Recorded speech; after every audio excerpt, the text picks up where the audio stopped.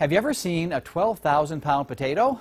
Well, people in Chubbuck got to see just that. Today, the big Idaho Potato Truck made a stop at the McDonald's.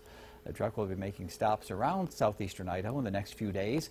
People can stop and see it and go up and take pictures with it. It's all to celebrate the potato harvest and to support local potato growers.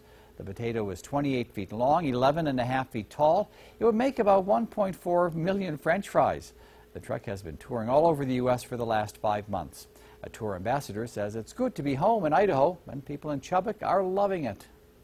The reaction's been really good. I have been really surprised, though, that after 5 years on the road, there's still a lot of people around here that don't even know it exists or just think it's a commercial. So it's been a lot of fun getting to interact with them and mess with them a little bit like we like to do in other parts of the country as well. The truck will be at the McDonald's on 17th Street in Idaho Falls tomorrow starting at noon. To see a complete schedule of where the truck will be and its upcoming events, there's a link on our website at localnews8.com.